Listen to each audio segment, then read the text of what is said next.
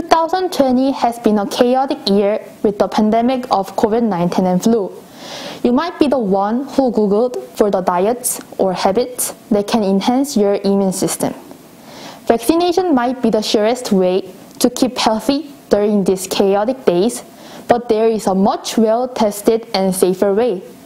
I would like to say it is our body's own quarantine system, or so-called immune system. Today, I want to share information about our lifesaver, our immune system. So, what is the immune system? We might be unaware of it, but our body is always surrounded by danger. And the body has its own defense system that protects itself from external intruders, such as viruses and toxins and harmful internal changes, such as cell mutation, which can cause a cancer. From an infant to an adult, a human is born, grows, and develops. Throughout this process, the immune system plays a key role. When it works properly, the immune system removes any threats against our body and secures the helpful bacteria that exist in our body. Infections like COVID-19 are the whole new concept in our history, so our immune systems have no previous experience or memory for them, meaning we are all in a vulnerable state. The immune system has two parts, innate and adaptive. These two systems always work together to keep our bodies healthy. First, let's talk about the innate defense system. External membranes are things like skin and mucous membranes. If we get a wound, a pathogen can get into our body. That's why we have internal defenses too, which consist of antimicrobial proteins and phagocytes. Antimicrobial proteins penetrate the bacterial membranes, accumulate inside bacteria, and then shut down bacterial functions, inducing cell death via interacting with DNAs and RNAs.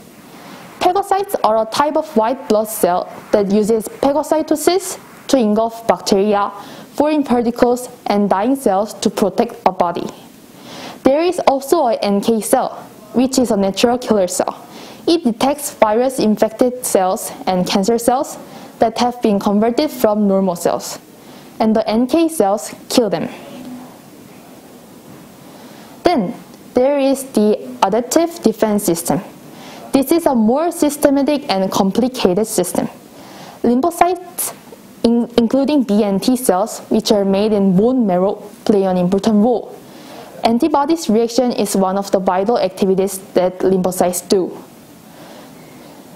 Look at the appearance of the B cell and T cell.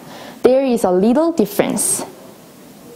If a B cell combines with the protruding part of the pathogen, which we call epitope, they become antibodies. Antibodies are large Y-shaped proteins that are produced by lymphocytes. They live in blood and lymph, looking for pathogens. The suspended membrane receptor escapes and becomes an antibody.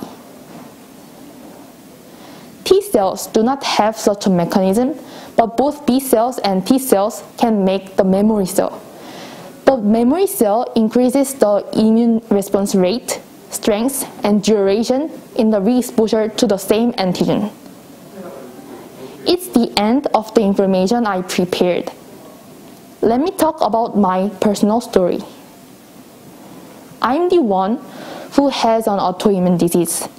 If our immune system attacks our body, we call this autoimmune disease. In my case, antibodies attacked my muscle, inducing disassembly, so I had a hard time being lethargic. A doctor said that I have to keep injecting a drug to hold back the antibodies. The first time I found out I was a patient, I was resentful of my immune system. But now, I am also thankful to them because now I know that they protect me from a lot of other inside and outside attacks, and they will keep doing that while I'm alive. My only wish is that this whole system could be sustained as long as it can, working properly. Here, I will finish my presentation. Hope that you guys can realize that you're a reliable ally Your lifesaver immune system is always with you.